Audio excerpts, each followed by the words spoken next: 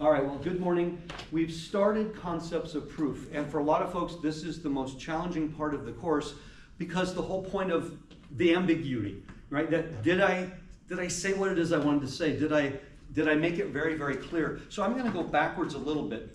The stuff I put for over the weekend was the lowest level. I wanted it to be the simplest stuff because a lot of your proofs were there exist proofs. So if I said there exists the following situation, and you can find one example where it's true, you've proved it. Because there exists just means there's at least one. Where it gets harder is when I'm trying to show something is not true and finding a counterexample. That can be a little bit tricky. So I'm going to start with a fairly simple one. I'm going to take one from sort of the end of what you were supposed to do, and it is the square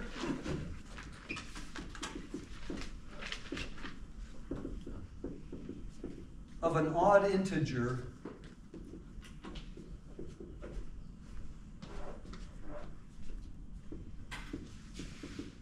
I'll say can be written, can be expressed as 8n plus 1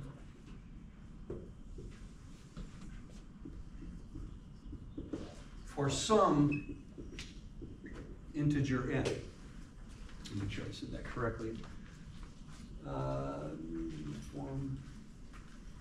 Yes. So this goes to the very basic, how do you express an odd and even integer in general? But just as important, what do you get to assume? Now this is the tricky part. Okay, let's go back to high school geometry for a moment. Again, I asked this question before. Some of you had a formal geometry course where you actually did the two-column proofs. You guys remember that? And more often than not, the statements were given, all you had to do was provide the reason. Okay, so you were trying to prove two triangles were congruent, let's say, given a little bit of information. And so you cited definitions, you cited postulates, you cited theorems, you cited corollaries. You may not have realized that's what they were called, but you gave the reasons. You never said, here's my conclusion. Because I can just make this statement, hey, square any odd integer and it can be written of the form 8n plus 1. You go, okay, well, why can't it be 4n plus 1? Why can't it be something else? Why can't it be 8n minus 1? That seems rather random or arbitrary, so we're going to prove it, which means all the parts of the proof have to be things we already know or things that we can conclude based on stuff we already knew. So let me go backwards just a little bit. What is a postulate or axiom? I use those two terms interchangeably because I taught high school geometry for several years, and in a geometry book, the words are essentially used interchangeably. Does anybody know what that means? Axiom or postulate? So we accept without proof. Perfect answer. Hey, you heard me say that in another class? Oh no, I watched the video from the same. Oh, okay. Okay, I have 2 points. Can you see them? I've got them between my thumbs. I have 2 points. How many lines can I draw through those 2 points? 1. That's an oh, duh. Can you prove that, by the way? No, you can't prove that. We have to accept that as an absolute fact, and we have no problem accepting that. It's an axiom. It's something that is so basic it cannot be proved. There are things that are so basic that cannot be proved, and we have to accept them as absolute fact, and that would be one of them. So an axiom or a postulate, we call them the building blocks. And my favorite example I always like to use, because I have fun, because I make fun of myself in this one, is I use color. So, Jordan, can you define the color blue for me? Probably not. I don't Could you'd say at the very least, that ugly chair over there, that's blue. But you're pointing out an example of blue, but does that define blue for me? That's kind of like saying, can you define the taste of chocolate? Can you, by the way, a basic axiom would, of course, be chicken, because everything tastes like chicken, right? So you can't use chicken as an example. If I said, can you define red for me? Oh, boy. Well, maybe that thing. Can you define yellow for me? Can you define green? Actually, you can. What's green defined as? Blue. Mixture of blue and yellow. Wait a minute, how come I can define green but I can't define blue or yellow? Those are secondary versus primary colors. Blue, red, and yellow are called the primary colors. They cannot actually be defined. They are the starting point of all color. And all color, I learned this when my kids were little. I learned this. All color can be defined as some combination of those. Isn't that crazy? All color, like pink. Right? What's pink? Anybody know? That's red and white. So what is white? That's actually the absence of any color. There's no color at all. Ooh. So if you think of it in those simple terms, all color can be defined based on these building blocks. They are the axioms of color. I can't define those, but I can define everything else. Now, definitions cannot be questioned. Definitions are something that those are absolutes. You know, when I define something, I'm going to define a square. A square is a polygon with 4 congruent sides and 4 congruent angles. That is the definition of a square. You can't get any other shape if you do that. Now, you can't question that, but based on that definition, you can talk about all the different properties of the square, and then you can prove things. So in this context, there's 2 things that we are going to accept as absolute fact. And this is really important because sometimes we want to make really bold conclusions, and you should be saying, can I say that? Is that a justified statement? Is that valid? Okay? A and B are elements of the integers. A plus B is an element of the integers, and A times B is an element of the integers. I'm going to add 2 integers together, I'm going to get back an integer.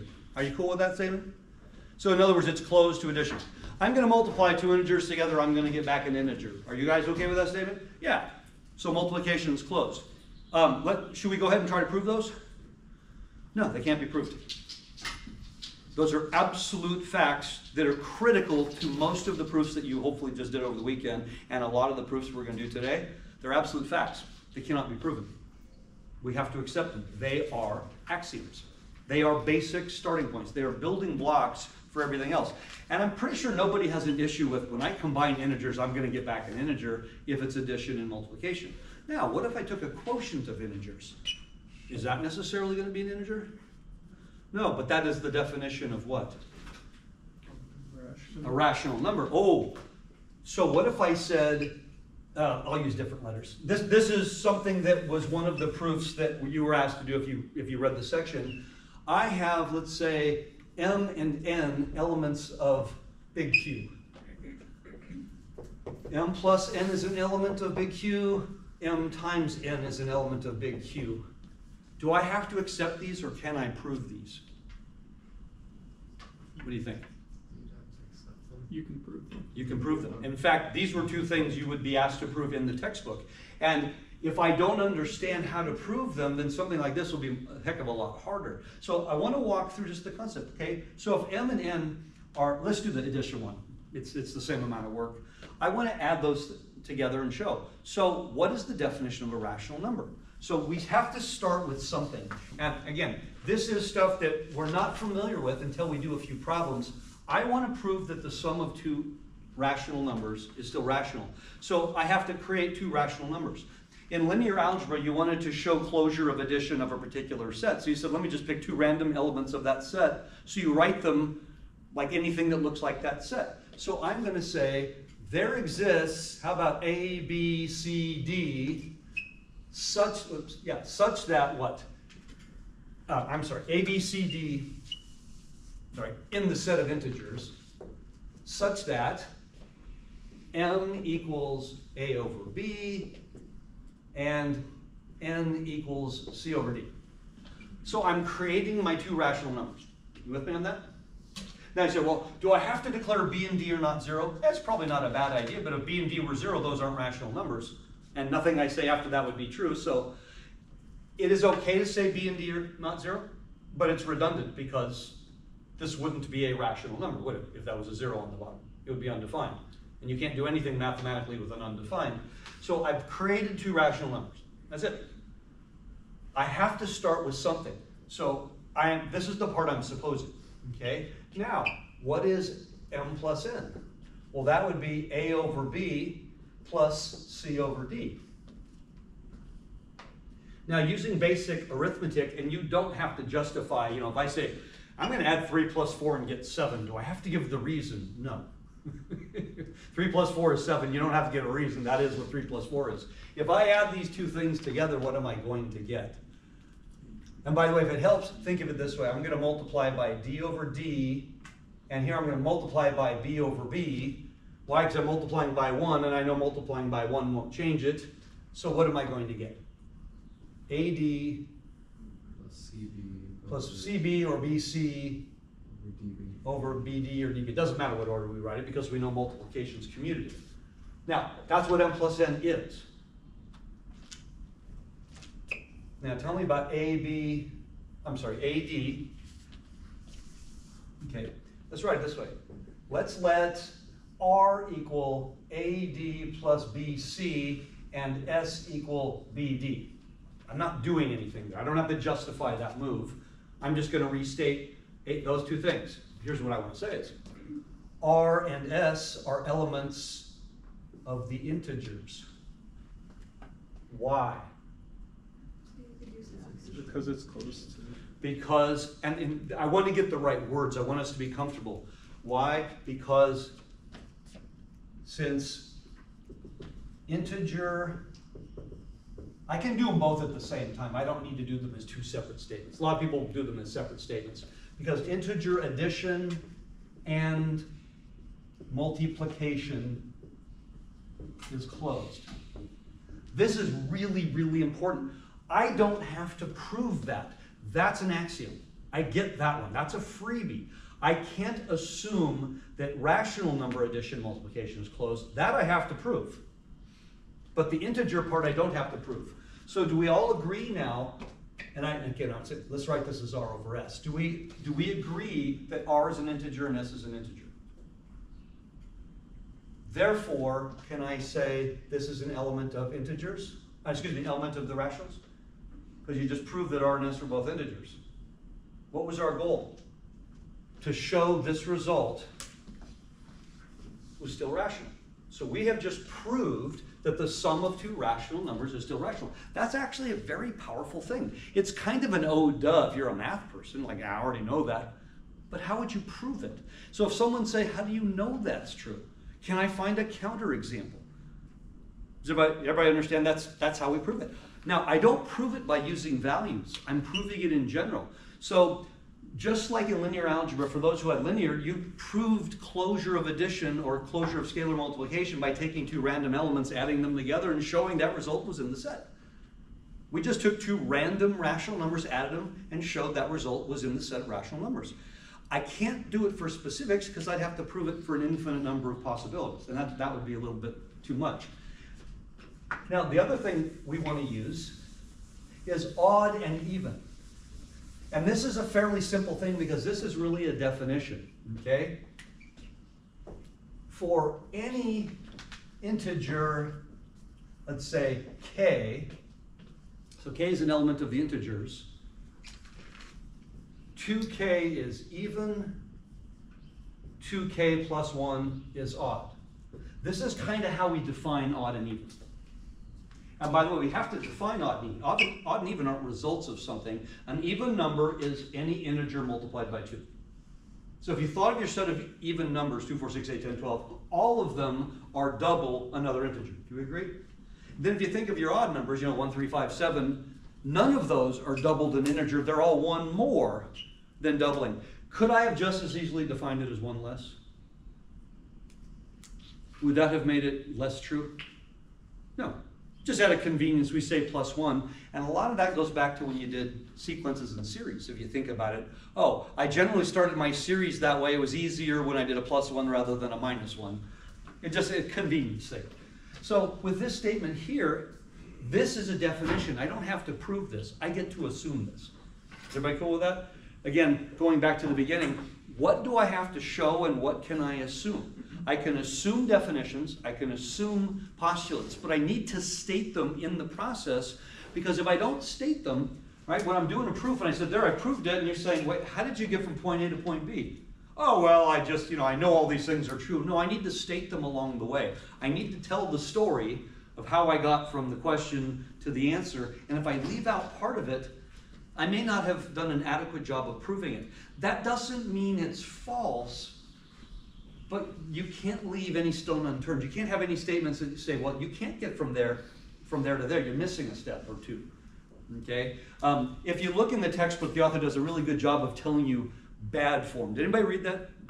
Bad form. One of the things is assuming what it is you're trying to prove, which is a notorious thing I see in linear and in DiffyQ. Prove the following. So the very first statement we'll make is the following. we'll make the conclusion as our first statement and then try to work backwards. No, that's not true. You can't do that. So I want to show that the square of an odd integer can be written in this form. This one is actually really complicated. That's why I wanted to do this one. This is I'm going backwards just a little bit because the stuff we're doing today kind of piggybacks on everything from the weekend. So I need to create an even integer. Excuse me, an odd integer, but I'm going to do it a little bit differently. I'm going to say, okay, let's just think integers in general, but instead of using the number 2, this is cleverness, I want to use the number 4. Now, this is kind of a tricky one, because this uses a little bit of the stuff we're going to do later on today. But if I said 4 times k, 4 times k plus 1, 4 times k plus 2, 4 times k plus 3, if I just kept going, I'm just going to keep going forever and ever and ever. I want to state every possible way you can do odd or even by starting with 4k. Now, when I get to 4k plus 4, wouldn't this just be the same as 4 times k plus 1 all over again? K plus 1 would be an integer. And this would be 4 times k plus 1, so it's kind of back to this form. I want unique forms. Am I kind of restating myself here? It's kind of an odd example, but think of derivatives of sines and cosines. Every time I take a derivative of sine or cosine, I get a different answer. But after 4 run-throughs, don't I recycle all my things? After the 4th derivative, don't I get back to the start? So I go sine, cos, negative cos, and then I start over, sine, cos. So I don't have to take more than 4 derivatives ever of sine and cosine to see, oh, I'm going to get the same thing. If I took the number 4k, do you agree the 4k has to be even? Why does 4k have to be even, by the way? Because it can be written as 2 times 2k. Does 4k plus 1 have to be odd then? Can I write this as 2 times 2k plus 1? Ah. Now how about this one? Odd or even?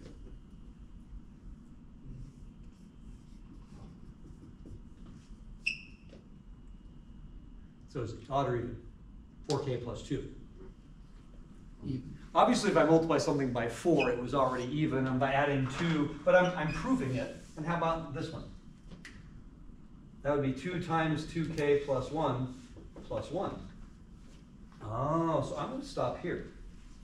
Turns out because I'm repeating myself, if I start adding 4, 5, 6, because it's just like saying, well, I have 1 left over. This is part of the last part of today's lecture, but I'm going to go a little bit ahead. I want you to think about taking integers and dividing them by 4. Just think of integers divided by 4.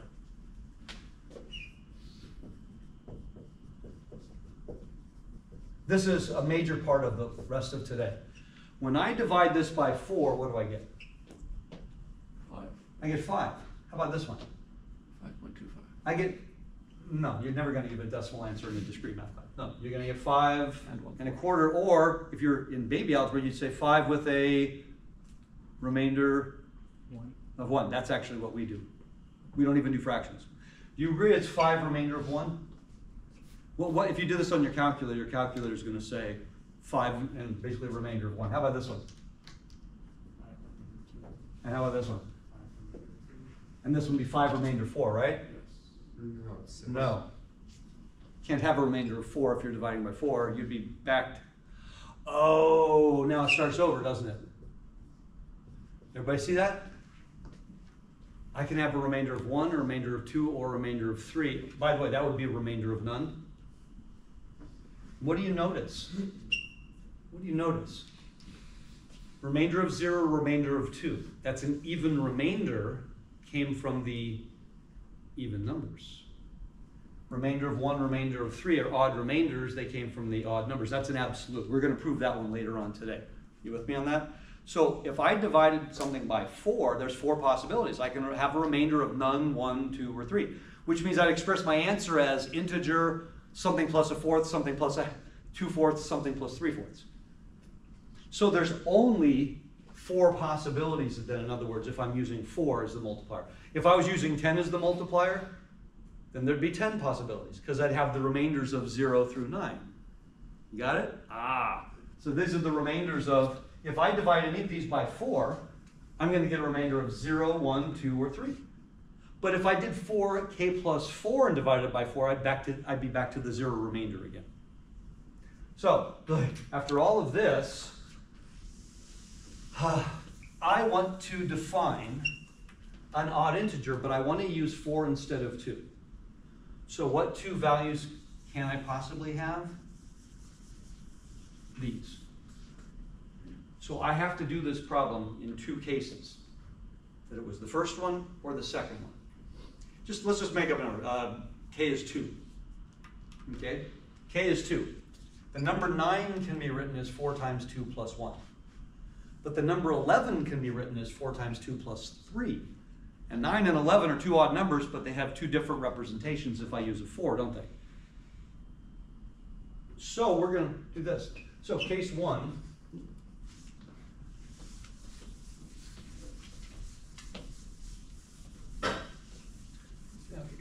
This is going to be icky. All right. So case 1. Okay. There exists a k in the set of integers such that n.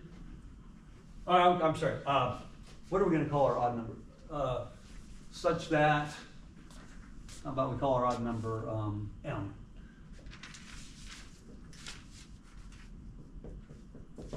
Okay. And I'm going to say, I should start like this. Suppose m is an odd integer. Okay, sorry, I should really start with that statement. Suppose m is an odd integer, then first case is that I can write m as 4k plus 1. The second case is that I can write it as 4k plus 3. And those are the only 2 possibilities, by the way. Because 4k plus 5, 4k plus 7, 4k, they just recycle back to these because of the remainder thing. All right? So what do I want to do? I want to square m. I want to square m. Then what is m squared? Then m squared would be 4k plus 1 squared.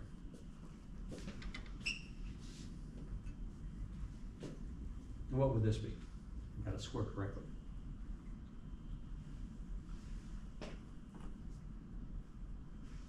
So I'm starting by, I'm supposing m is odd, and then I'm saying what m looks like. Now m squared is this. Can we square this? Yes. So it is 16k squared plus 8k plus 1. beautiful.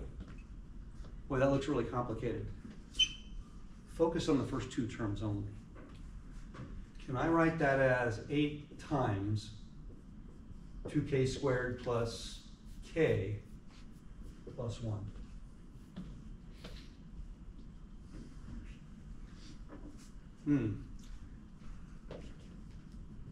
Let n equal what? 2k squared plus k. 2k squared plus k. I think we're almost done. N is an integer since integer multiplication and addition are closed. I'd rather just say that as one statement. It is correct to say, to do it one. K squared is an integer. Then 2k squared is an integer. Then 2k squared plus k is an integer, right? Breaking it down into steps. Would that be overkill? Yeah, just the whole thing is, because all you're doing is adding and multiplying. We're not doing something else. Wait a minute, what about the square? That's k times k. That's okay. So now what have we got? This equals 8n plus 1, and we are finished. Because n is an integer. That wasn't so hard, was it? So have I proved this absolutely true yet? No, I got to prove it for this guy. There's a problem, and I removed it, by the way. It was a problem. I think I had it on the practice test. And it was exactly the same problem. I said, determine if this was a true statement. And there were 2 cases. One of the cases was true, but the other case was false. And a lot of folks, they got the first one and said, oh yeah, it's always true. But if you did the second case was actually false. And so I decided to remove that from the practice test because I thought it might throw too many people off. It was one of those questions where you thought you knew what you were doing and then it didn't work and you start questioning everything. I said, yeah, better, I'll just leave that one off. So, second half. This is case 2. Sorry, I should have said case 1, sorry. I have case 1.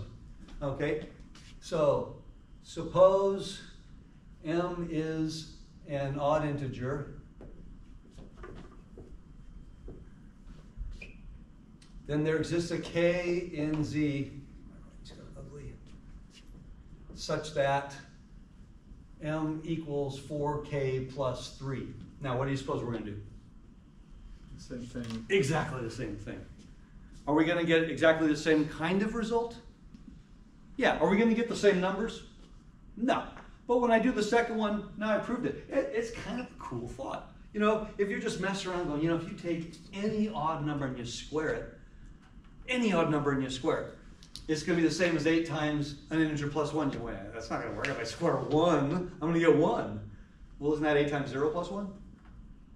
You go, oh yeah, yes, that would work. 3 squared is 9. That's 8 times 1 plus 1. Right? 5 squared is 25. That's 8 times 3 plus 1. Now, that doesn't prove it. When I was a kid, I remember I would play around with numbers. I was bored a lot of times. And I would just mess around with numbers, you know, multiplying. And I would see patterns. And I'd always say, gosh, I see a pattern when I do things. I remember being really little and saying, let me take a perfect square, 5 squared. Now let me do 4 times 6, that's 24. That's 1 less than 5 squared. Huh. And then if I did 3 times 7, that's 4 less than 5 squared. And then 2 times 8, that's 9 less than 5 squared. I go, every time I moved one, I got another. And I'd mess around with numbers and I go, God, I wonder if that's a pattern. Well, it is, isn't it? N squared, n plus 1, n minus 1, n plus 2, n minus 2. You're getting a difference of squares each time you do that. But I was thinking these thoughts long before I'd ever seen a variable or algebra. And I'd say, I wonder if there's actually a pattern there, because it sure seems that way. And I would mess around with numbers. I am pretty sure a significant number of important mathematical discoveries came because somebody recognized a pattern. They saw things going, gee, it seems like I have a pattern. I wonder if that's always true. And if you're a math person, what are you trying to do next? Prove it. Or if it's not always true, is it true a lot of the times, and maybe there are cases where it's true, and there are cases where it's not true. And that's even, you know, even harder. But that's the kind of stuff, as math people, we want to be able to do. Okay? So this would be a nice example. Now, what if I wanted to show something wasn't necessarily true? That's a little bit trickier. That's some of the stuff we're going to do next day. So now I'm going to define something, okay, called divisibility.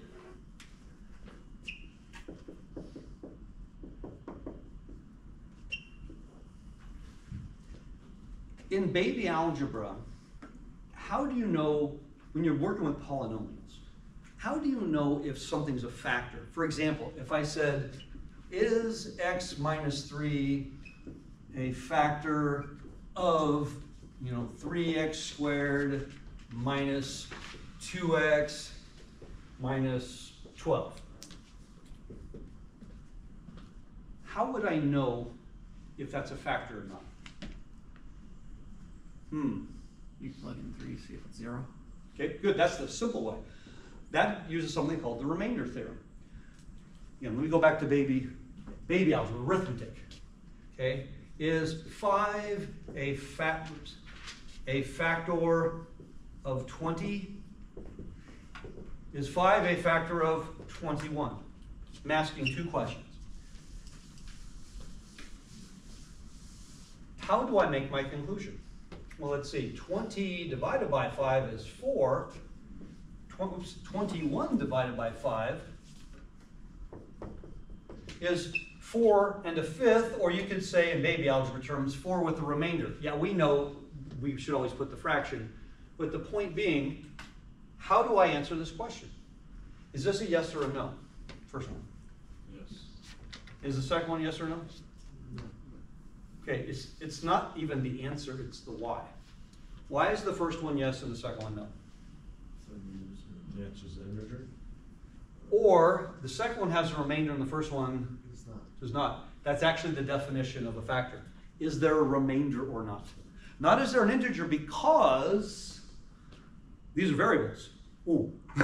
So if x can be any real number, then that part isn't as useful. So the question is this.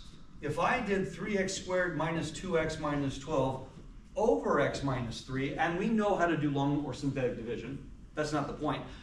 Am I going to get something with a remainder, or am I going to get something without a remainder? With. Well, how do I answer this question? Well, one of the things you can cheat and use the remainder theorem. If I take the root, which is 3, and I plug it into the numerator, any number I get is the numerator of the remainder.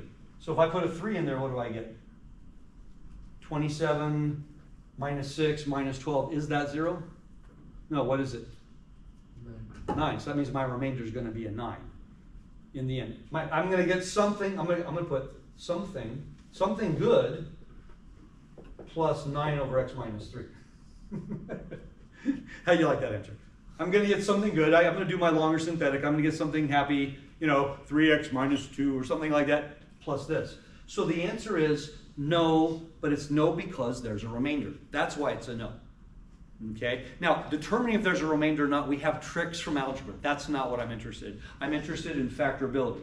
So, I'll make the following statement. This is a vertical bar. Now, a lot of folks have really bad mathematical habits, and it drives me nuts.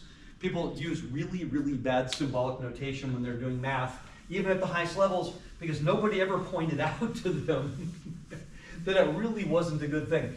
There used to be a time, there was a time when textbooks would even point this out. I want to take 1/2 of x. I want to find the reciprocal of 2x. Now, my experience, having taught math for 1 million years to 1.5 million different people, is that 99.97% of all human beings will write the exact same thing for both of these. Are they the exact same thing? No, they're not even similar. Because what do all people do? 1/2 x, 1 over 2x. And I would go out on a limb and say almost every person in this room would do exactly this. First of all, that should never be seen in any context except one. Do you know the only time you ever see that? You should ever see that symbol? Percent. That's it. It does not mean quotient. If you go back and look at old textbooks, or you even go back and look at old newspapers, this was an invented symbol in the 1800s. The symbol was invented by newspapers. Believe it or not. I have fun with this history. Because how many remember using it? Well, okay. How many have heard about a typewriter? You guys know what a typewriter is? I actually took typing and learned how to type. I can type 100 words a minute. I don't spell everything correctly, so they invented the backspace key for me, by the way. That's probably my most used key is the backspace, followed by the delete key. They kind of work the same way. But back in the old days, so you're writing a paper, and I want to say 1/2 of the population. So you got to the point, you scrolled, wrote the 1, scrolled back, wrote the dash, scrolled the other way, wrote the 2, and then scrolled back and kept writing. I'm not joking. That's how you wrote. So newspapers invented the symbol so you could write 1/2 in a sentence form. The problem with the symbol is most people don't know how to use it. They use it ambiguously. As a child, I learned in school. Believe it or not, they used to teach this. Do you know where the x has to be placed? If you extend the quotient bar, it has to be exactly the halfway. Now, where does the x go if I want to make this one quotient? It goes on top. What do most people do even when they write this symbol? They still put the x on the bottom. And this is maddening because in the lower level classes when I teach, if a person wrote it in the wrong place, it's an absolute guarantee that in the next step of the problem, they interpreted it incorrectly because they looked at what they wrote and they interpreted it that way. This should be 1 over 2x. This should be 1/2 x. If you're going to use the slash notation, where does the x have to go? It has to go over here. There's no human being on planet Earth that's going to see that x in the numerator because you just put it in the denominator. So we never use that symbol. But I also have people do it this way. 1/2, and they'll write it like this, or worse, 1/2, that's my favorite one. By the way, I have calculus students who write all their quotients this way. They use a vertical bar the same size as the symbols. So 112 is the universal 1/2. I'm not joking. I would say a significant percentage of calculus students write their 1/2s like this. Now, I'm going to show you something. This actually has meaning, and it does not mean that. A vertical bar does mean there's a quotient. But it does not mean A is the numerator and B is the denominator. Believe it or not, it's exactly the opposite. This statement says, and by the way, this is an absolute mathematical statement. This is anybody who does math after this point, now that they've learned this, knows exactly how to interpret this. This statement says A divides B. Does the number 5 divide 20? If I have 20 things, can I make 5 different piles that are all the same number of things? Think of it simply like that. Yeah. Does the number 5 divide the number 21? We'd say not evenly, right? We say things like that. I think evenly is a bad term because it means there'll be a remainder. A divides B means simply that B over A is an integer. So does the number 3 divide the number 12? Is 12 over 3 an integer? Yes. Everybody got it? So in other words, this statement means that A was in the denominator and B was in the numerator. Oh my goodness. But this is not a quotient. This is a statement. These are words. A divides B. We are starting with the assumption when we use this notation, we are only talking about integers. We're not talking about decimals. We're not talking about real numbers. Why? Because if you're using real numbers, does 5 divide 21? Yeah, 4.25 times. You see the problem with that? Oh, then all real numbers divide all real numbers if I allow for remainders and decimals and stuff. Nope, we're only talking about integers, and then we define something dividing something, there's no remainder.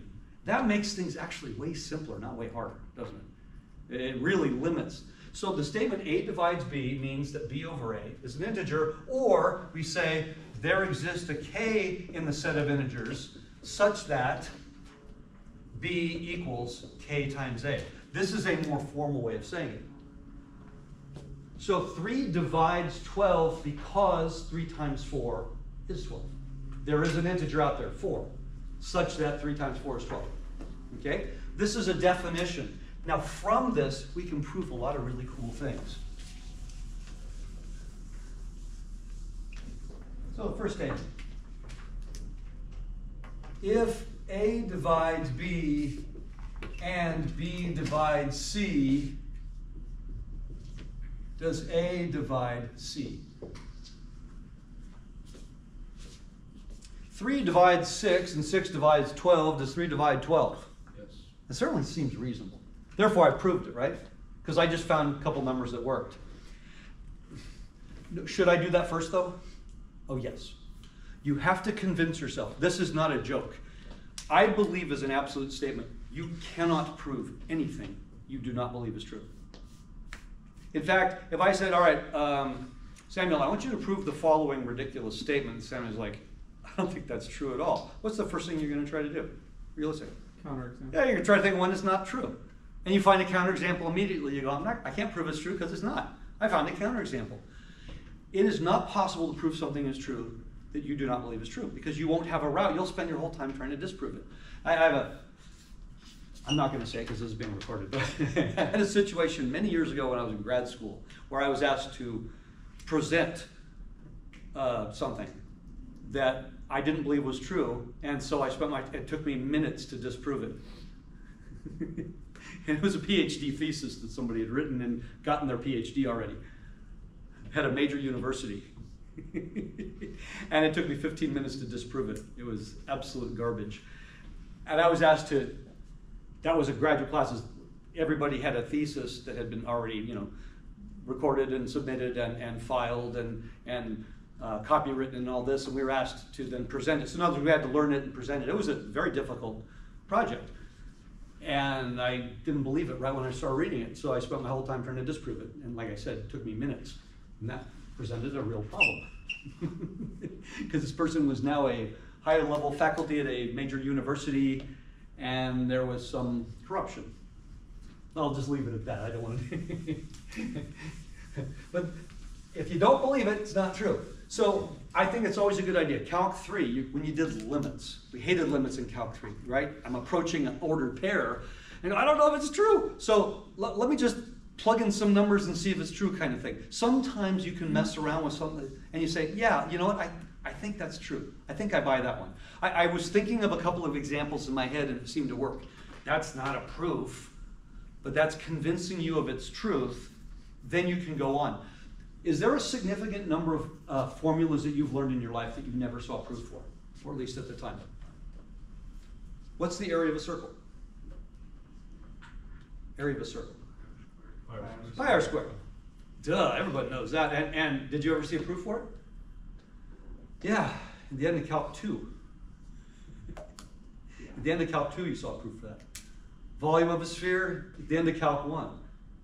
Oh, by the way, area of an ellipse, end of Calc 3, Green's theorem. There's a backwards way of doing it. I showed you Calc 3. It's very, very cool. Those are simple geometric formulas that we learned as children, yet we didn't see the proof until calculus. We had no problem accepting they were true, but we also found out later, oh my gosh, I accepted something that I had no idea why it was true. Now when I see the proof, yes, I still believe it, but there's a lot of math you've seen in your life that you weren't shown the proof. But it certainly was reasonable. So what we'll often do in a math class is we'll demonstrate its truth. In a calculus textbook, a significant number of the theorems that you are shown are not proven. A common phrase that used to be used in a calculus book, you're presented a theorem and then you're given several examples of its truth. But it will say, proof of this theorem beyond the scope of the text. That was the most common term. You say, well, then how do I know it's true? If you were a math major, maybe your senior year in an upper division math class, now you're proving calculus theorems. That's what some of those courses are. You're proving a lot of your calculus theorems after you've had 4 years of math because you wouldn't have understood the proof. You saw things like volume of a sphere at the end of Calc 1 because now you understood how it was derived. But you couldn't have understood the derivation anytime sooner. So therefore you weren't shown the derivation. We're okay with that, right? Are you right? We're okay. So if you convince yourself that it's true by just playing around with numbers, I think that's always a good thing. Otherwise, if I don't believe that's true, I'm going to spend the next however many minutes trying to disprove it. But if it's true, I'll never find an example that disproves it, so I'm wasting my time. So I want to prove this is true, or at least find a counterexample. Now, on the road to proving it's true, I may find something just falls right into my lap. You know, a counterexample. Oh, shoot, it's not going to work in this case. I might get lucky. So let's start with this. All right, so suppose, I'm starting my proof. Suppose A divides B and B divides C. These are now absolute facts. They cannot be questioned. In a trial, this is the evidence. I'm trying to come up with the conclusion of guilty or not guilty. You got it? I can't question the evidence. This is absolute. A divides B and B divides C. Now, there exists, let's say R and S. R and S in the set of integers such that B equals A times R and C equals, where are we? I'm sorry, and yeah, C equals B times S. There we go. Okay? If A divides B, then there's an integer R such that B equals A times R. If I use 3. 3 divides 12, then 3 times 4 equals 12. So if A divides B, then A times some integer equals B. B divides C, so B times some integer equals C. Can A be bigger than B?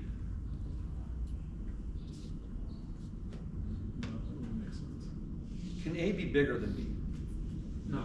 No. Can A equal B? Yes. Yes. So A has got to be less than or equal to B. You all agree with that? 1 divides 6, 2 divides 6, 3 divides 6, 6 divides 6. But nothing bigger than 6 will divide 6. By the way, can any of these be negative integers? Yes. Yes, I said integer. I didn't say positive integer.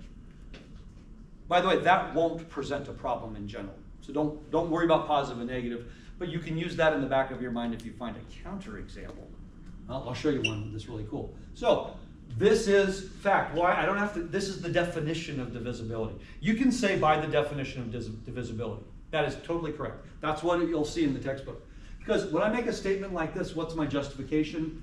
It's by definition of divisibility. Now, look at these. So C equals B times S, but that's A times R times S, correct?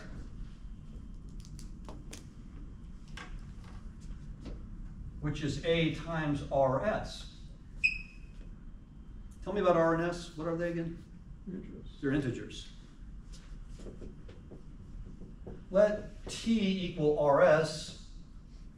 T is an element of the integers since, in this case, I'm multiplying. Integer multiplication, integer.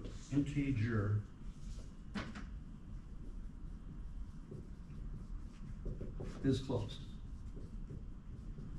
Okay, so now we have this equals A times T. T is an integer. If C equals A times T for T an integer, what does this symbol mean? Therefore. You see this a lot. We love therefore. Right? Because it means we're done. Therefore, conclusion. What's my conclusion? A divides C. So if A divides B and B divides C, A divides C. Beautiful. Everybody cool with that? Okay. That wasn't so bad, was it?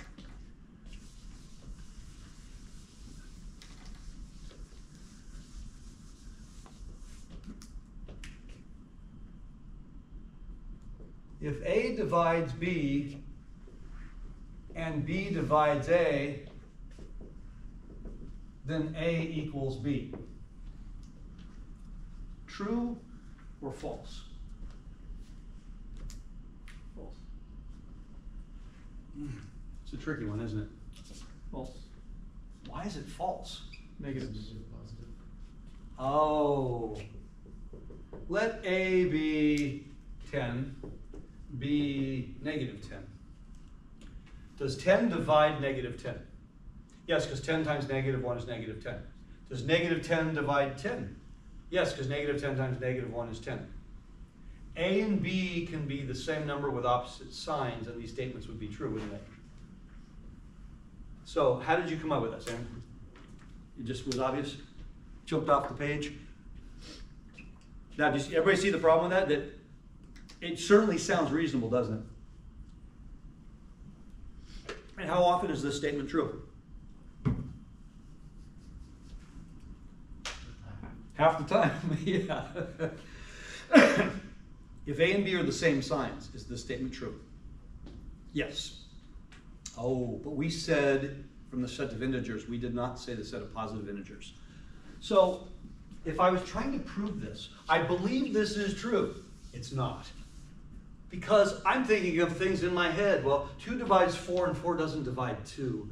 2 divides 2 and 2, oh yeah, they gotta be the same number. That's what most people would think. So according to the first statement, look at the first statement. That means that B equals, let's call it A times R. And on the other side, A equals B times S. So that would mean that B equals, replace A with BS, so B times S times R. By the way, neither A nor B can be 0 in this context, because that would mean something's got a denominator of 0. So just be careful. Can I have 0 in this? Yes, but I'm going to show you where that comes in. In this case, neither one could be 0, because both of them end up being in the denominator at some point. So look at this statement here. What does it say? S R equals 1. S times R equals 1. And S and R are integers. And this is the point. He said S and R are integers, and their product has to be 1, which means they're either both 1 or they're both negative 1. It's the both 1 is fine. The both negative 1 is what just happened here. If they're both negative 1, then we got them being opposite signs.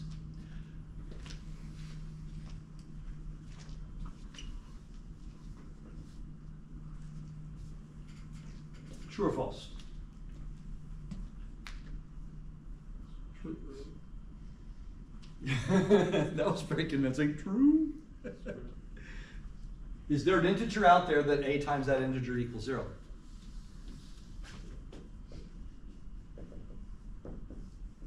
Yeah. Yeah. So therefore, all integers divide 0. Ooh, zeros. Man, where have we seen that kind of statement before? Think Calc 3. Aren't all vectors orthogonal to the 0 vector? And when I dot any vector with the 0 vector, don't I get the number 0?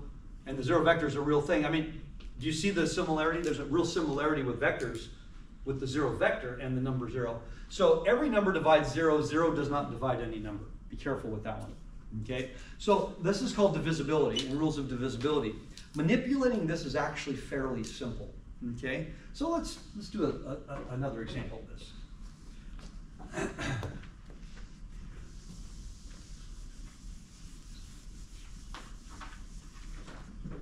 Okay.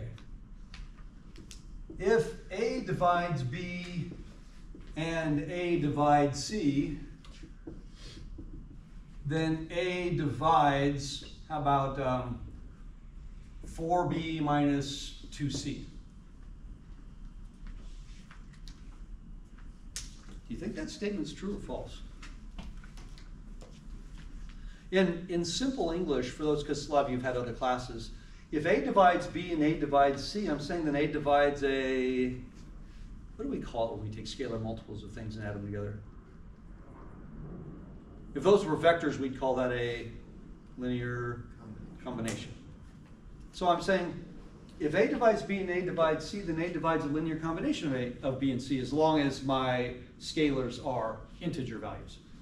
If I put fractions in here, we already know it's not going to be true. Because we can all find examples. If you made, instead of 4 and 2, if I use 1/2 and 1/3, it'd be really easy for you to find numbers that it just doesn't work for.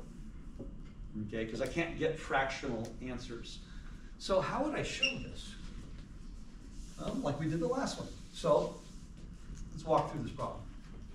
So suppose A divides B and A divides C. This is now not questionable. This is absolute. This is the law. I don't know if my conclusion is true, but I know this is true because this is what I'm starting with. I don't have to prove this. Sometimes we don't realize, what do I get to assume and what do I have to prove? If I say, prove the following statement, if A, then B, well, you get to assume A. Okay? You get to assume A, you have to conclude B. You don't say, well, what if A is not true? Well, then there's no proof going on. So let's do what we did before.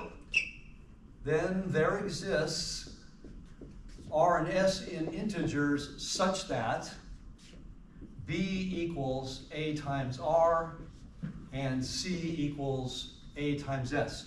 And again, if you want to, it's good form to say by the definition of divisibility. I know in the textbook the author always throws that in. It's correct.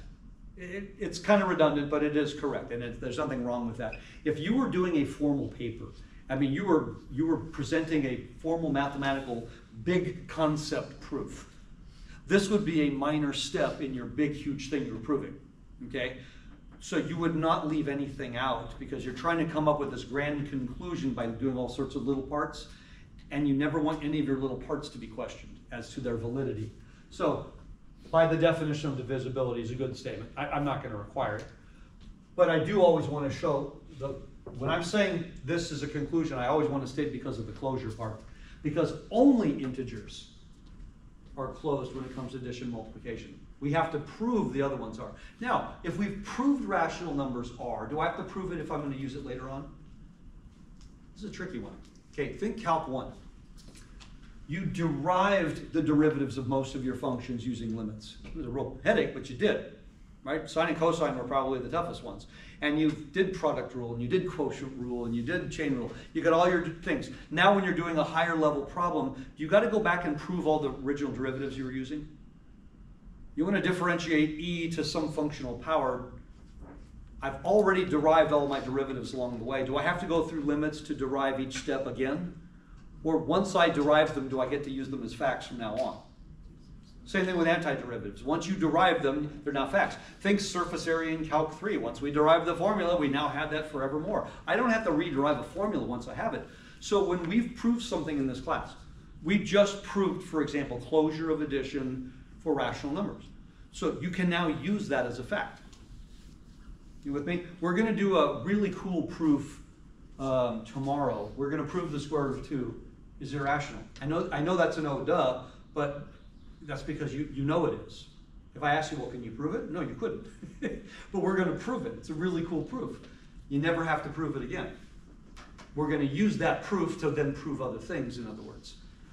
Okay? So in this case here, this is absolute. Nothing I've written can be questioned. But now I gotta mess around with this because I need to show the divisibility of my result there. All right, so what are we gonna do? Let's start with 4b minus 2c.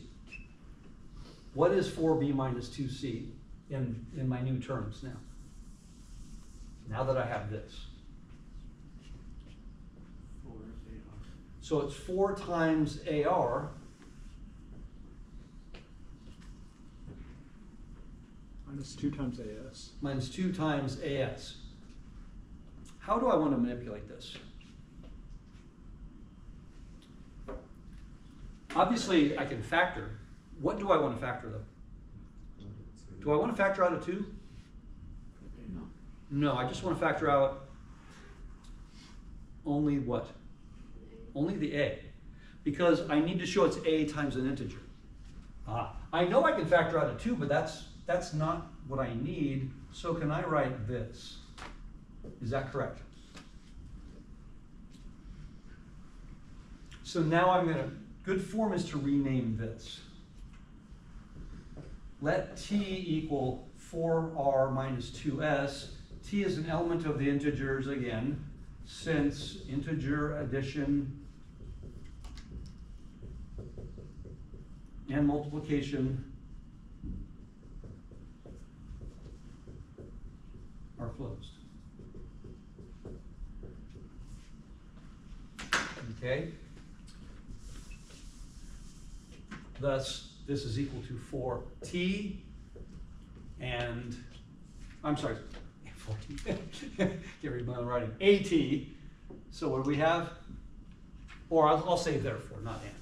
Therefore, A divides 4b minus 2c. That wasn't very complicated, was it? Everybody okay with that? That was pretty simple. Sec here.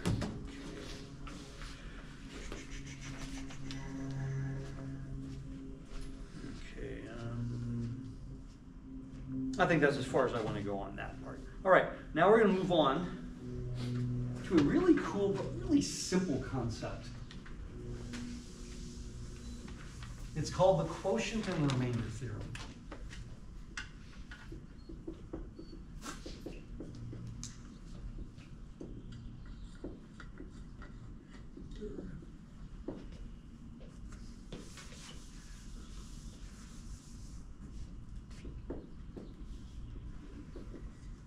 The quotient and remainder theorem. Now, again, we're starting with only integers. We're only using integers in this concept. If we allow for real numbers in general, or even rational numbers, some things get kind of muddled. Because like I said, we say 4 divides 20 because I have an integer result and no remainder. But if we're allowing for anything, 4 then divides all real numbers, doesn't it? Because I can divide anything by 4 and get a decimal answer. I get a terminating decimal, in fact. But I only want integer values, okay? Because otherwise things get a little bit confusing. Okay, so we go to the definitions here. Hold on. I'm going to leave out the floor and ceiling part because that gets a little bit. Oh, hold on a minute. Am I getting ahead of myself? No. No, we're going to do. Okay, good. Now, the question is, we did this before. Does 5 divide 21, or is this true? Both of them are the same question. And you said no because there is a remainder.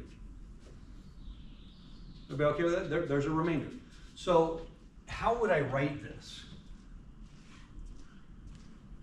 how about if I wrote it this way? 21 equals 5 times 4 plus 1. Okay, everybody okay with that? 5 was my denominator, but 4 and 1 were results. Because I could say, how about if I wanted to do 5 dividing the number 17? You'd say 17 equals 5 times 3 plus 2. I could do this for all integers. Do you agree? Positive or negative. So I'm actually more interested right now in the ones where it doesn't divide. I'm actually interested in those because then I have remainders. I can state things. So the 4 and the 1 are huge in this case. The 3 and the 2 are huge in this case. We're actually giving them names. And a lot of you have heard these terms, but you may not have understood the context. So if I said in words, how many times does 5 go into 21?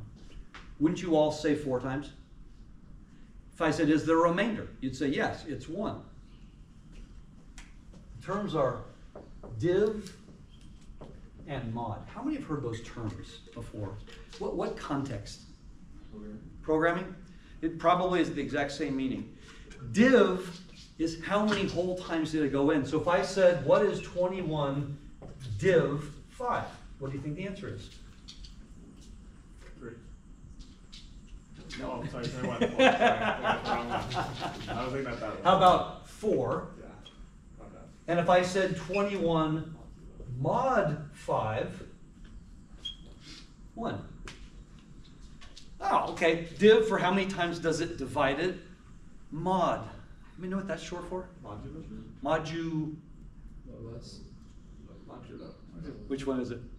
Modulus is the absolute value of a complex number. That's modulo. Oh, there's 2 different words. Yeah, modulus. If I said, what's the absolute value of a complex number, in baby algebra they called it the modulus, and they said, oh, it's not the same thing as absolute value, and then you calculus and realize, oh, it is the same thing. You were lied to your whole life until you got to calculus and you realize, oh, modulus is a meaningless term mathematically.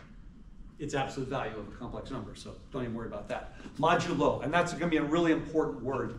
So I want to keep it really simple because we're going to spend a lot of time on this later.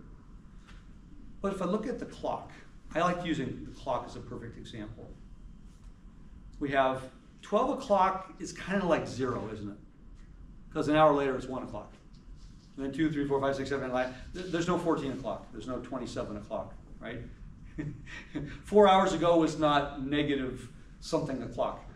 The clock numbers just keep going. So if I said, what's the time 12 hours from now? Won't it be the same time? What's the time 14 hours from now? It'd be that time plus 2. Everybody okay with that? That's the modulo part. If I said, give me 8,000 days plus 3 hours. Okay, then it'd be 12 o'clock. The 8,000 days would kind of be like your div. The modulo would be the remainder. So when I'm doing clock, and we're going to do this later on, but when we talk about clock, that we actually think about it in those terms. So div and mod are actually really simple concepts and really easy to employ, but I have to know what they mean. So when I'm doing numbers, div and mod other numbers, let's start real simple. This should never be something that we labor at. All right, let's take I want 37 div 8, and I want 37 mod 8.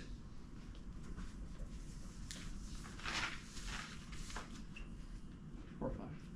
So what's the first one? 4, and the second one is 5. Question: why can't it be 5, negative 3? Or can it? Ooh. Ooh. Do you see any problem with that?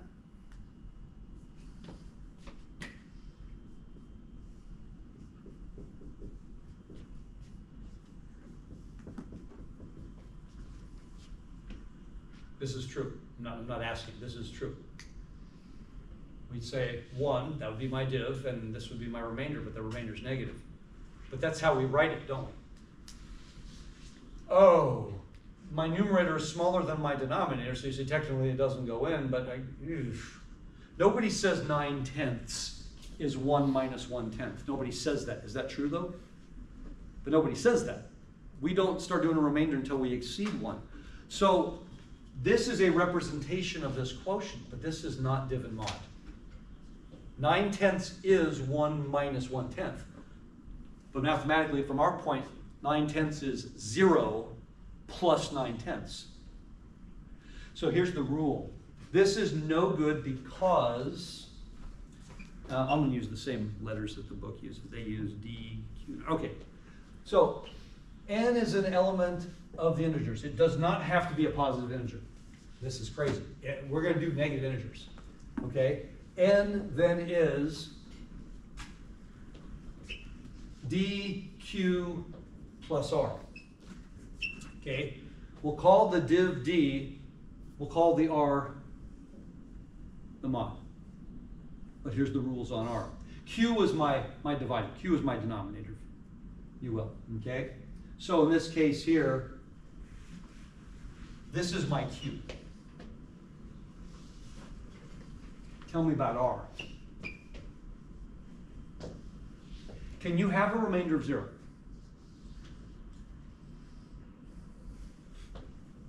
What's the biggest, when I'm dividing by 5, what's the biggest possible remainder I can have? 4. Because I can't have a remainder of 5, that means it went in evenly. You don't say 20 divided by 5 is 3 with a remainder of 5. No, you say it's 4. Everybody okay with that? 19 would be 3 with a remainder of 4, but 20 would be exactly. Okay? So what's the biggest the remainder can be? R minus 1. Q minus 1. Oh, Q minus 1. yeah, R's in the middle. gotcha. But here's the rule. Here's the rule. R cannot be negative. We're defining it this way. It's not because there was nothing wrong with me saying 37 is 5 times 8 minus 3. There's nothing wrong with that statement. But for div and mod, the mod cannot be negative. Therefore, we go with this one. By the way, is there anything wrong with saying it's 6 times 8 minus 11? We can start getting silly. Aren't there an infinite number of integer representations? Yes, but there's only one that has a non-negative remainder, and that's the one we're going to choose. You like that, by the way. You don't like ambiguity. Oh my gosh. Where do you have ambiguity? Polar coordinates. I need you to represent a position on the unit circle, but if I add 2 times k pi to that, don't I get to the same position? Which means every position on your unit circle has an infinite number of representations. So what do we usually do? We say, oh, let's keep it between 0 and 2 pi, but there's no rule that says it has to be. That's the only thing people hate about polar coordinates, is there's an infinite number of representations of most things, and it can be very confusing as a result. Now, when I'm doing the calculus and I'm finding arc lengths or surface areas or anything, I'm only going to get one answer because regardless of what representation I chose, I'm still going to get the same answer generally. But in this case here, we want one answer and one answer only. So we operate with this restriction. Now, I said it doesn't matter if I have positive or negative, and that's where it gets kind of fun. And on your quiz for this, I asked you actually, did I ask you a whole bunch of questions? Let me check. No, I just asked you for a couple. Okay. On the exam, I think I've asked you for a few.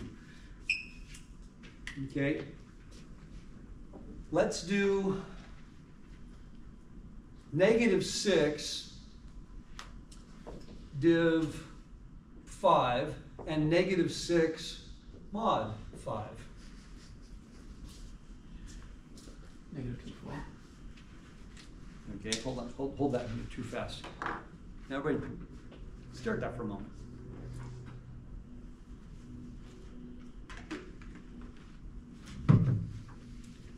There's 2 ways I can approach this. I can say -6 divided by 5 equals and then the remainder, but the problem is my remainder is going to be a negative number if I do it that way, won't it? So what I really need to do is say -6 equals blank times 5 plus blank, and that's got to be a plus. But that can't be a plus, can it? No. So, would you, Samuel? Negative 2, 4. Negative 2 plus 4. Does that work? Does any other combination of numbers work? There's an infinite number of combinations, but there's no other combination that works where this number is positive. So my answer is actually unique. Therefore, what's the answer? Negative 2, positive 4. We want to make sure we don't get them flip-flopped. By the way, is there any question I can ask that would actually be hard? No. Could it be confusing? Yeah. But I just have to pay attention and look at it. Now, this here, okay, it comes from something called a greatest and least integer function, floor and ceiling. How many remember doing something like that? In Diffie-Q, we did that. Another name for it, how many have heard of a step function? Yeah, they're all the same thing. But depending how you define your inequalities. So I'm going to give you a really simple example of this. Okay, this is my favorite example to use because you have done this before. The calculus of this is horrible, but the differential equations on this, for those who are in my 255 class, is actually kind of simple. Okay, because we defined the unit function. Remember the unit step function, and like all of a sudden it got kind of easy. Consider the following.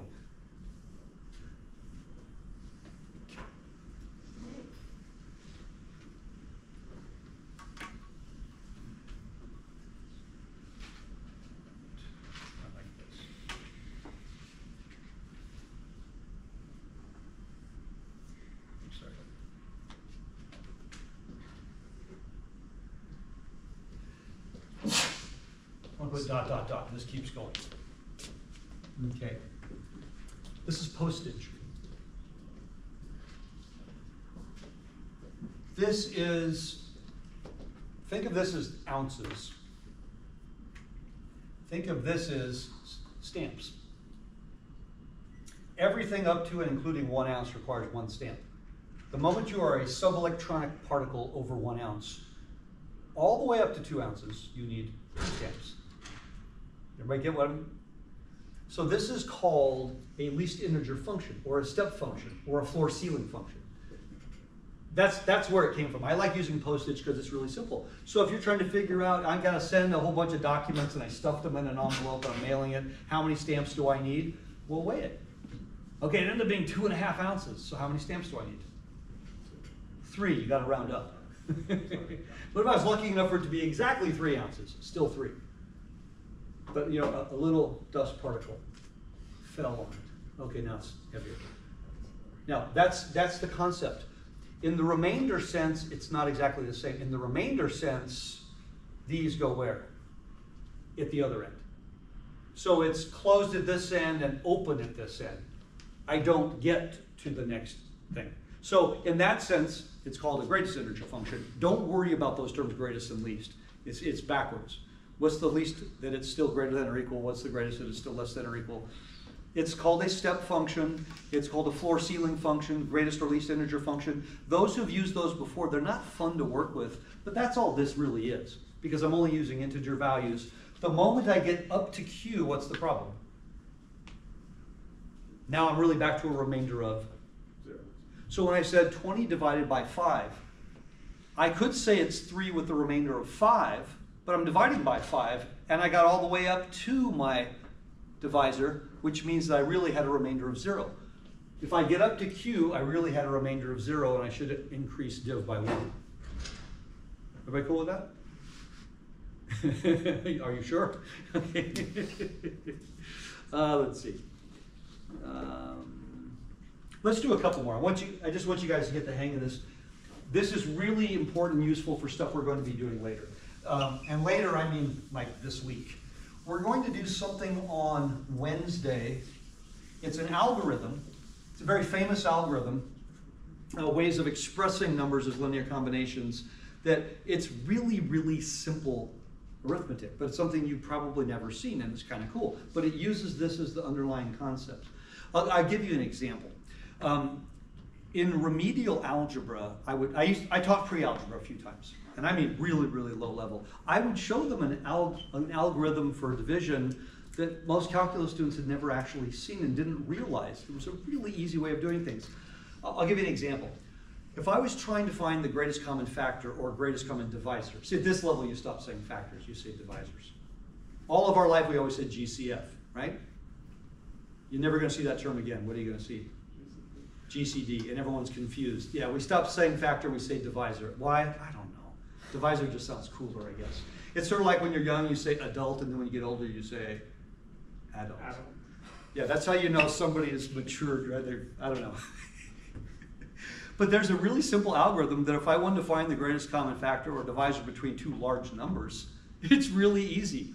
It's really, really, really simple. And it doesn't involve the old factoring tree, the way you learned it originally. There's a really simple algorithm that if you gave me any two integers, no matter how big they were, I could come up with the GCF really, really quickly. Having a calculator on hand helps for the arithmetic. It's a very simple algorithm, and most people have never seen it, because the only time you ever see it would be in a remedial class, which is backwards. If I wanted to find the rules of divisibility of numbers, do you know there are rules? For example, every even number has a factor of 2. Let's go with every number that ends in a 5 or a 0 has a factor of 5. Right? And don't think of the number 0, think of non-zeros. Every number where I add the digits together and that sum is a multiple of 3, do you know there's a rule there? 3 is a factor. Yeah. But the cooler one is if the digits add up to a multiple of 9, then 9 is a factor. If your last 2 digits are divisible by 4, then 4 is a factor. There's a rule literally for the numbers 1 through 11. 10 is boring. If your number ends in a 0, yeah, 10 is a factor. But there are actually rules of divisibility for the numbers 1 through 11.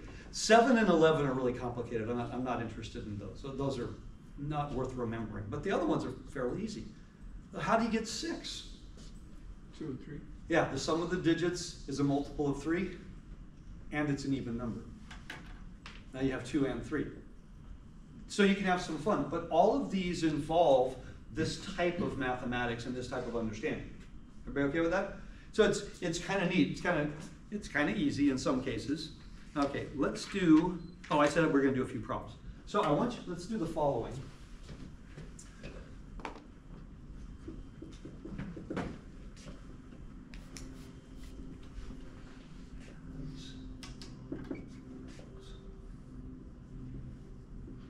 Let's just start by writing it in this form, where the D is the div and R is the mod. Mod always refers to remainder. Yes, modulo. Modulo is a higher level term for us. It actually refers to something a little bit different. It refers to basically all integers that have the same remainder. It's something called an equivalence class. We're going to do that, I think, in chapter 8. So the word modulo we're not really going to use for a while, but we understand that's what mod is short for. Okay? Let me give you, N is 42, Q is 5, N is 36, Q is 4, N is -7, Q is 10. Now let's take a moment, and I want to write each of these in this form. Can you do this in your head? Probably.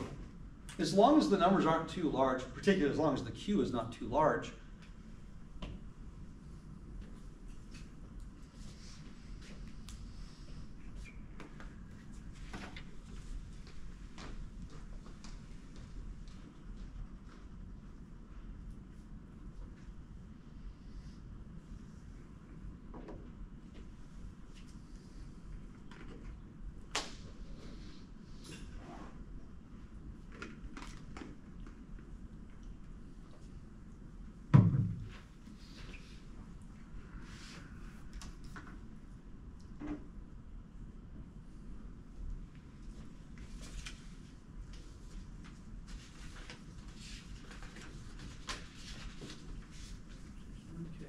All right, let's see if we got any answers. So anyone want to try the first one? Anybody other than Sam?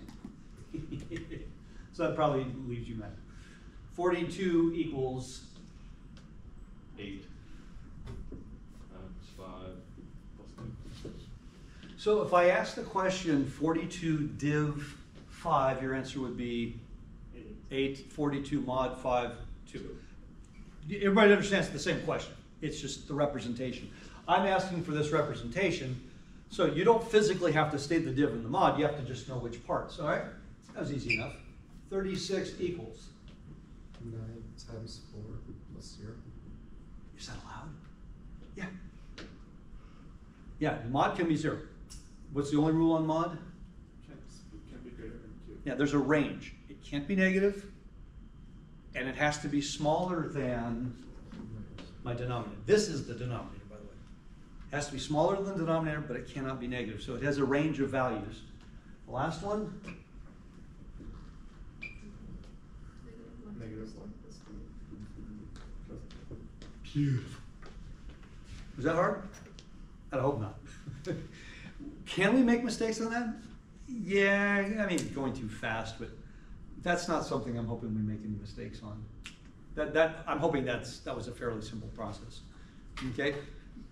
Now, I want to do another problem. We'll go backwards a little bit, because this stuff here really shouldn't trouble us. This is definition, and then how do I use this? This is a stepping stone. This is not an end-all, not this part. So, now that we understand rules of divisibility, I have a question, okay?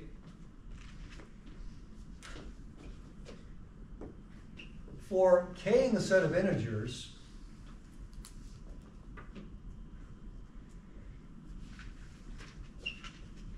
if n equals 2k plus 3,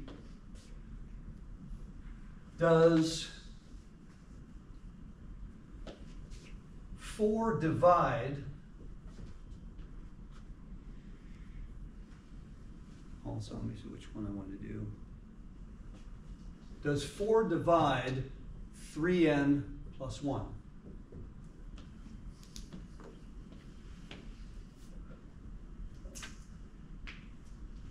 I'm not telling you it's true. It might not be true. Now, what you don't want to do is, this is be too complicated to try to come up with, there's too many things going on, right? I see, I have an integer k, so now n is 2k plus 3. So what type of numbers are n? Odd.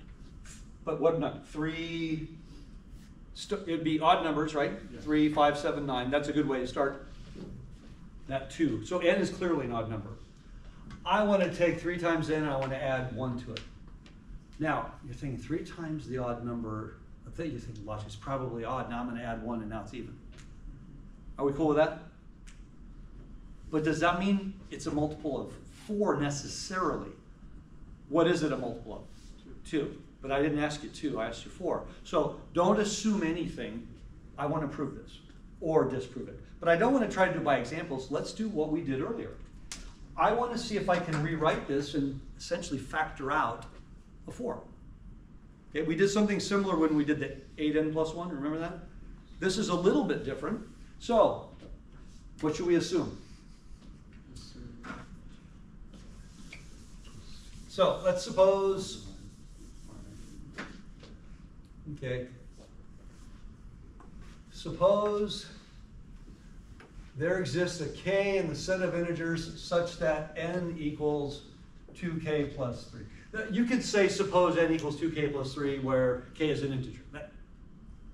There's an integer out there and n equals 2 times that integer plus 3. Now there is no restriction on k. K can be any integer, positive or negative. It does not have to be odd or even. We agree that n clearly is odd. Does that matter in the long run? No. At no point am I going to use that fact and try to prove it because there's an odd number. We just, in the back of our minds, we realize, okay, for any integer, 2 times that integer plus 3 is still going to be odd because this is, if it helps you think of it this way, this is 2 times k plus 1 plus 1.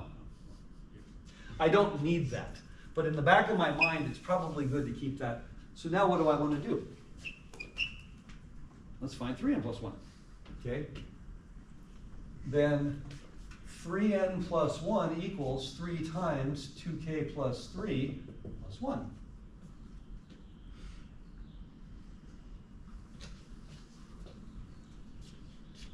Now what have I got? 6k plus 9 plus 1 is 6k plus 10.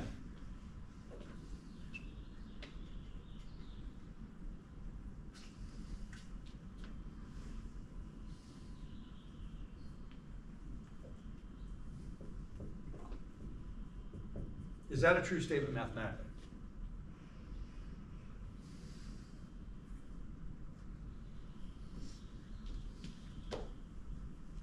Is that an integer? It is if, K doesn't equal 0. Or well, just in general, if k is odd. odd. If k is any odd integer, then this is an integer. That's easy to show, isn't it? Well, what if k is an even integer, like 0? Then no. Let t equal 3/2. By the way, you notice I had to pull out a 4. I could have pulled out a 2, but I had to pull out a 4. Could I have pulled out a 2 cleanly, by the way? Yeah. 2 would have been wonderful. Gosh, why didn't you ask 2, Mr. Brown? That would have been so much easier. So rather than counter examples, I'm going to show you how to do this generally. Here's the problem. If something is true an infinite number of times, that makes it tricky because I can come up with, all day long, I can come up with k's that make this beautiful. But if I let this be this plus 5/2, okay, for any even k, t is not an integer.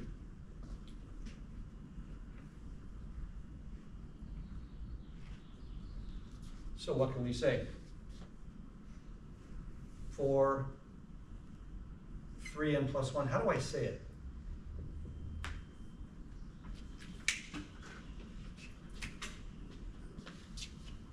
It's actually that simple. Just put cross it off. It does not. How do you say not an element? You cross off the element. How do you say not in a subset? You just cross it off. I know it doesn't seem very formal, does it? But even on my computer, when I'm selecting the symbols, I have not element as a symbol. You know, those are actually symbols. So this would be not. So the question is, does 4 divide 3n plus 1? The question is, but is it a yes or is it a no? Well, actually, there is a yes in there. Yes if, we just did it. If k is odd, no if k is even. Ooh, that's a better answer, isn't it? Because when you say no, it sounds like you're saying it's always not true. You gotta be really careful. Now, if something's true an infinite number of times, but it's also false, then it is not always true. But not always true does not make it always false. Not always true means there exists a case where it's false. Do you see the problem here we get into? If I say this statement is false, period, then what am I saying? What I'm saying it is always false. It isn't always false. It's true exactly an infinite number of times, but it's false an infinite number of times. So it's better to say that statement is true if k is odd, but it is false when k is even. So it's not always true. So do we not need to prove it and disprove it for odd and even integers? Like we don't need to show anything? That, by the way, that would be a really, this is exactly what I was talking about, that problem that I removed. I did it this way. A better way would have been to do it in cases, but that's a really long approach. So go back to what Matthew said. This was the problem I essentially removed from the practice test. If I said, let's do cases. First case, k is even. If I were to make k even, now I'm replacing k with, I don't know, 2r. This would have worked. I'm sorry, this would have failed. Now let me make k odd. I'm going to replace k with 2r plus 1. This would have worked. So if I do it in cases, one of the cases it worked, one of the cases it failed, then I can say it's true in this case, it's false in this case. That's actually a better answer. I mean, like at the end with the 3/2 k plus 5/2, like is that where you would pull in the cases? So case You would could, do it yeah. then? We could do it right here. Okay. We could do it here, or the beginning of the problem probably would have been cleaner.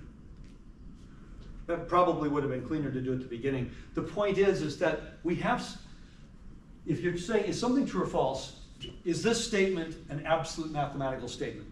No. But be careful that we don't want to say things like it's always false. That's my whole point. It's not always false. It's true half the time, but it's false half the time. So can we do things like, when I square an integer, I'm always going to get an even integer? Is that a true statement? When I square an integer, it's always going to be even. Is that true? No. I square 1, I don't get it even. If I square an even integer, it's always even. If I square an odd integer, it's always odd. Are those statements true? Yeah, so things like squaring an integer, now I got to think about cases. It is true exactly half the time. The square of an even integer is always an even integer. The square of an odd integer is always an odd integer. That's a really simple proof that would have been a weekend problem. So if I said, is the square of an integer always even, you'd say no, it's only even if I'm squaring an even integer. You see, that's a better answer because integers are odd or even, and therefore results are typically odd or even. That's where we have to be a little bit careful because, again, we don't want to say always false. Now, are there things that are always false? Do you think mathematically things are always false? Yeah, odd numbers are not divisible by 2, ever. That's always false. So odd numbers are always divisible by 3, right? Are odd numbers always divisible by 3? No. No. How many of the odd numbers are divisible by 3? Exactly a third of them. Oh, that makes it easier. Yeah. Every third odd number is divisible by 3 if you start counting by odds. Don't worry about that part. Okay, that's irrelevant. So if I'm trying to show something is true, now next day we're actually going to do the contradictions, where we're actually going to be looking for the counterexample. So if I ask this question and you could think of a number right at the start that made it false, that might be okay, but we're trying to determine if this is always, true or always false. Finding a counterexample, once again, does not make something always false.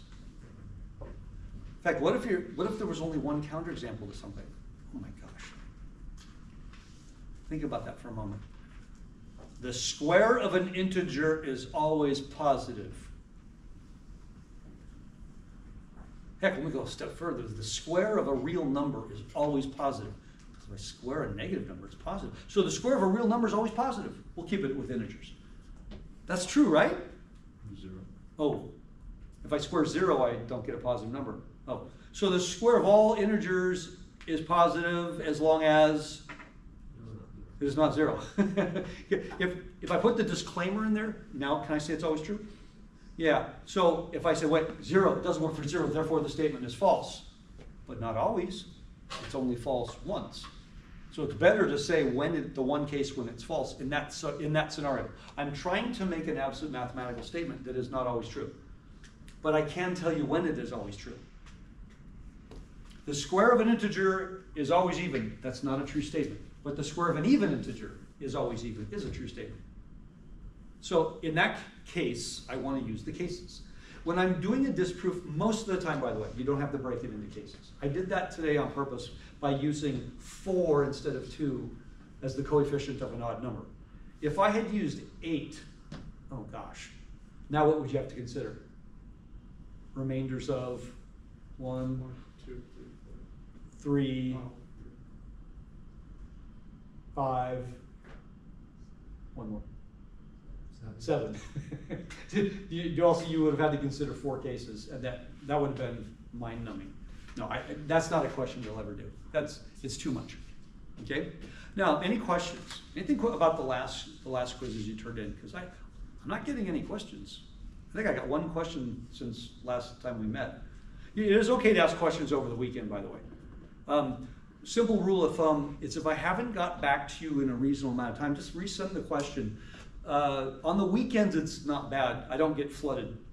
During the week, I get flooded. My inbox is completely flooded, especially in the morning. So when someone says, what's the best time of day to send a question? Well, I'm not on my computer all afternoon. I do check my computer periodically in the afternoon, but I don't get a lot of emails in the afternoon.